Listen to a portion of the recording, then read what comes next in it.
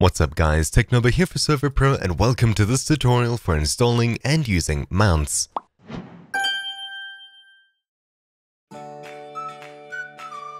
Mounts is a plugin that adds highly customizable mounts to your server. Allow players to buy and sell them at trader NPCs and spawn them at any time. To install the plugin, head over to the plugin section. Select the Spigot tab and search for mounts.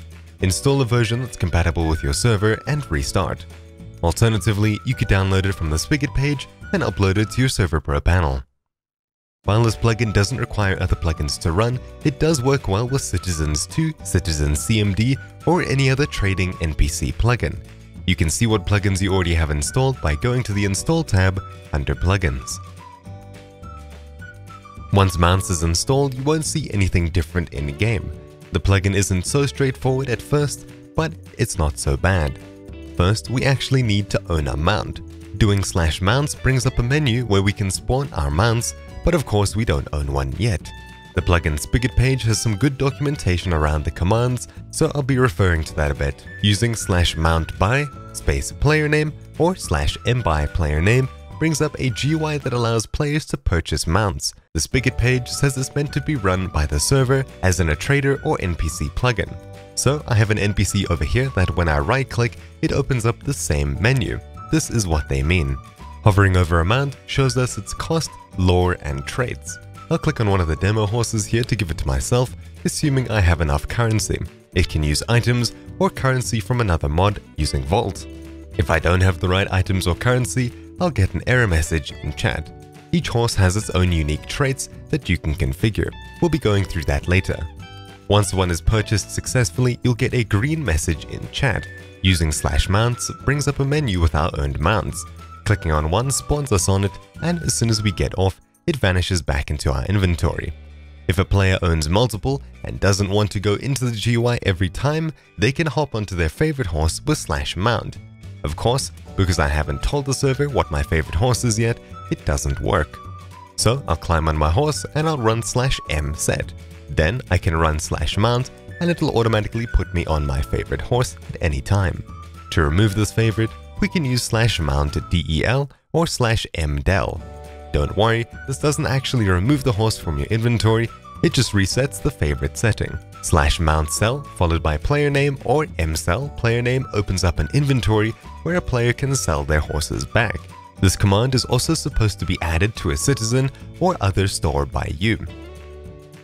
Locate the config in the plugin folder. In here we have two folders, mounts, which is where our custom mount configs are stored, and players, which is where player data is stored. If you'd like, you can rather use MySQL, but we'll get into that in a second. Preset.yml contains player IDs and their favorite horse IDs, which is set in-game by using /m set. And config.yml has all the settings for this plugin. At the top, we have the ability to add a SQL database to rather store players' mount inventories and favorites, but the plugin works just fine without a custom one set up. Messages are only localization, meaning you can adjust the in-game messages and text to your liking or language. On line 29 and 30, we have sell shop title and buy shop title. These are used by citizen or shop plugin mods of your choice, usually by setting a store name to whatever is set here. For example, buy mount, it will automatically link it with this plugin's GUI. Neat. On line 84, we have the option to set sounds for players mounting or unmounting and even buying or selling mounts. On line 90, we can even set if players fall off their mount when damaged. Going back into the folders and into the mount folder, we have each mount that we can use in-game. Opening an existing one, we can customize it to our liking. Everything here is rather self-explanatory. I'll go back to the folder and create a new file, test.yml.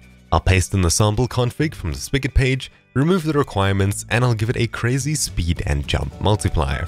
Referring to the Spigot example, I'll spawn it for myself in-game now. So I'll run mounts reload, mgive techno test mounts. And there we have it. I'll spawn it in, and you can see we're zooming around on our custom horse.